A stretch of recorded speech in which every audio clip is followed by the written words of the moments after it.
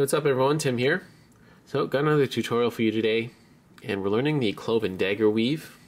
This is this design and pattern here.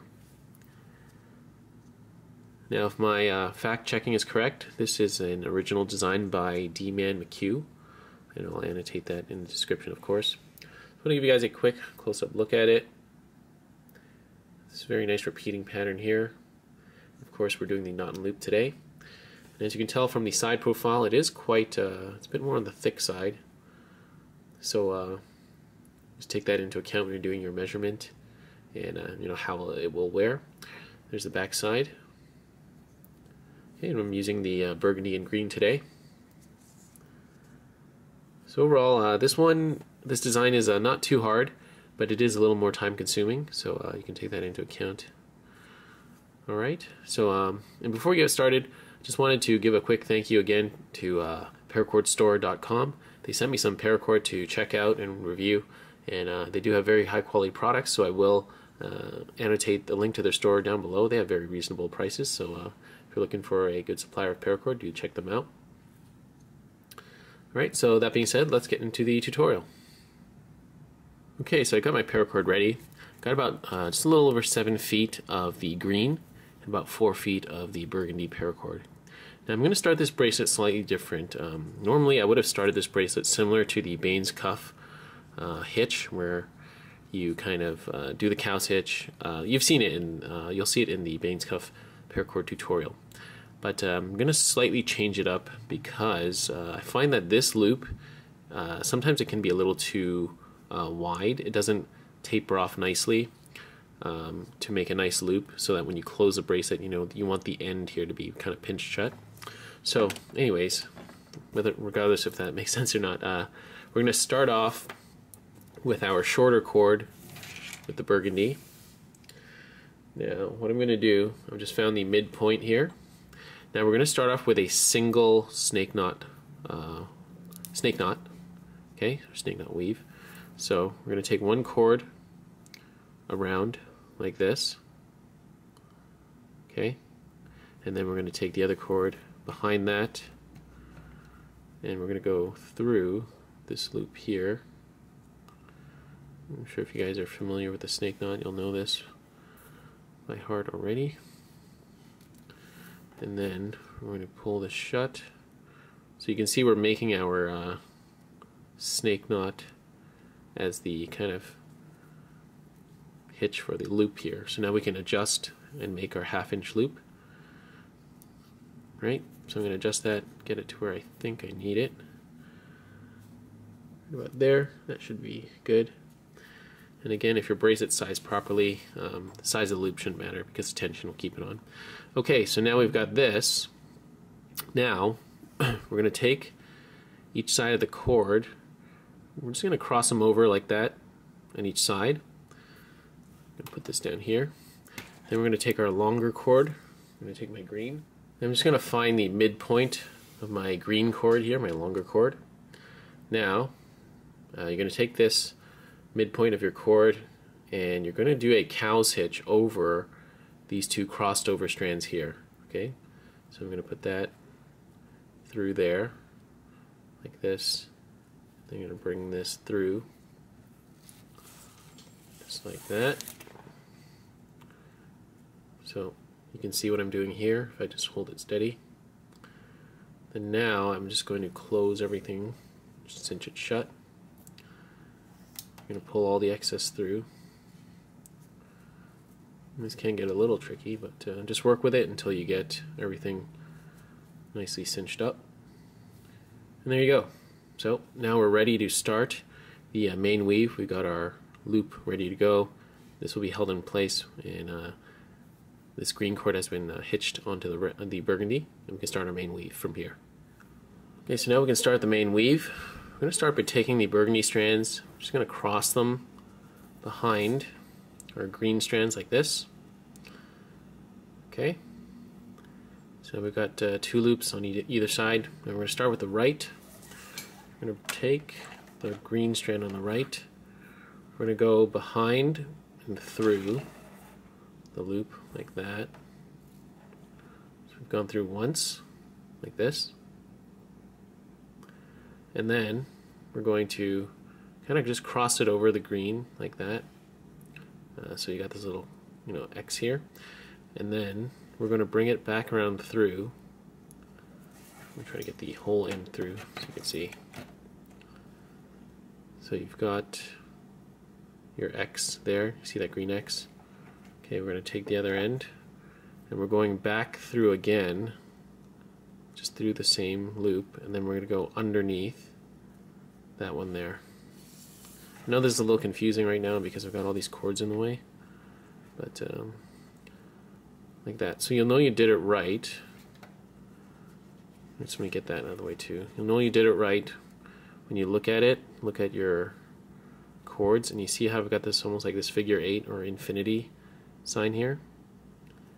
So you can see these are my two burgundy are crossed over, and then you've got that one goes behind once, behind again, and through the middle like that. Okay? And then we're going to do the same thing on the other side. So I'm going to just kind of cinch this closed a bit. Or not, we'll just leave it like that. Okay, so now again, we're going to go out, behind, and through. So remember, you're kind of pulling it through on the outside, like this. Okay, and then we're going to cross it over, make that X there, like that. And then we're going to bring it back through, behind these two burgundy strands, and we're going to go through the loop we just created here.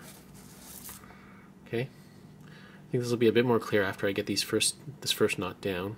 You can see it again.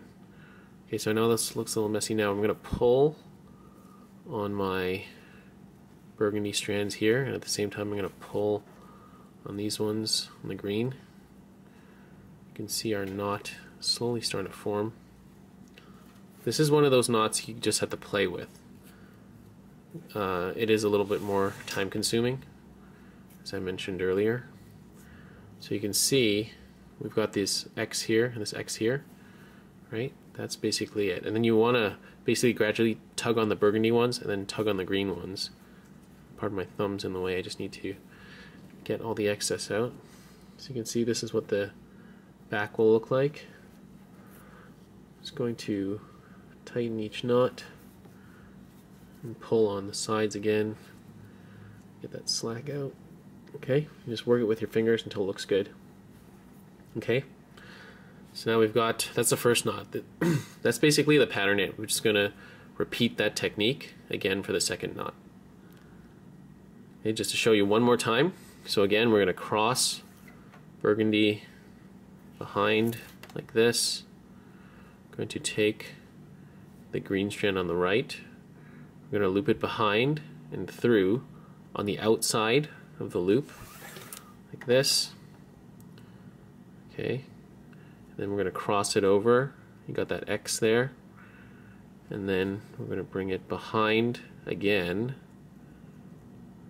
like that, behind your burgundy strands, and we're going to bring it through here. Okay, through there like this, like that. So if I just hold it steady here for you guys to see, you can kind of see what I'm doing here. Okay, so it's just back and through, like that. Then we're going to do the same thing on the other side again.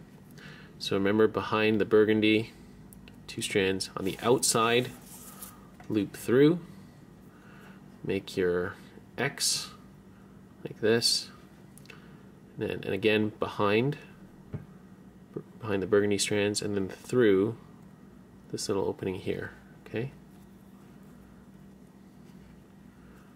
I know my thumbs are kind of in the way, but it's just the way this weave is. It's not one of those knots that you can really tie very easily or just clearly, because you need to just manipulate everything. Now you see I'm just kind of tugging on the burgundy here, so that'll start to cinch that up, and then I tug slightly on my green like this. And again, this one you just need to work the paracord through and yep, pull it tight.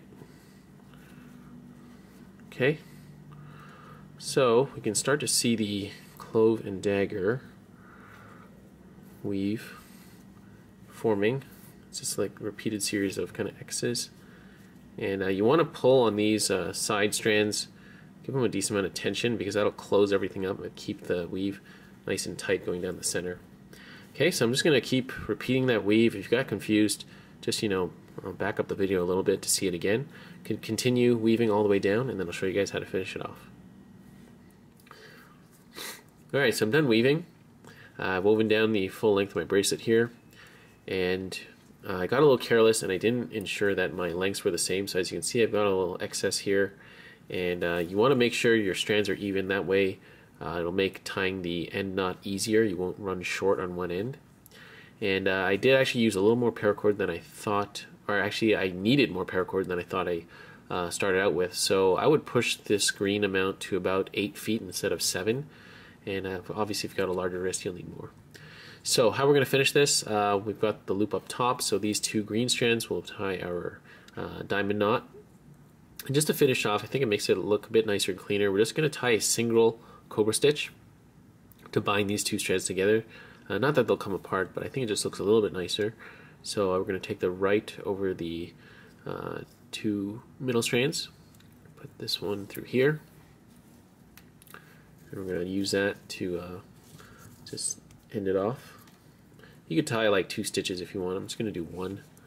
Okay, so from here I'm just going to tie my diamond knot, and we'll be done. And of course I will annotate that tutorial as always at the end of the video, just so you'll know in case you don't know how to tie it. Alright? Okay, and there we have it. We're done.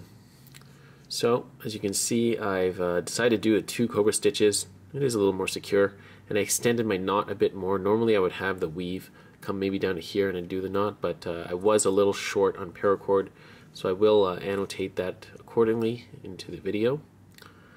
And yeah, so this bracelet is a little bit more on the thicker side, as I mentioned earlier. Do take that into account when you do your bracelet, because it will affect the overall the way the bracelet fits. And that's the great thing about the knot and loop method, as I've mentioned, in other videos, is that if you have excess amount of paracord, you can, adjust it and tailor it on the fly, and you don't have to worry about, weaving until the end of your buckle, and then you're kind of stuck. You got to restart again. Okay, so I hope I explained everything clearly and concisely, and if there's any difficulties, problems, please do leave a comment down below. Get back to you as soon as I can, as usual. I'll annotate all related videos and methods at the end of the video as well. Okay, so that's about it, guys. Thank you for watching, and I'll see you in the next video. Right, bye.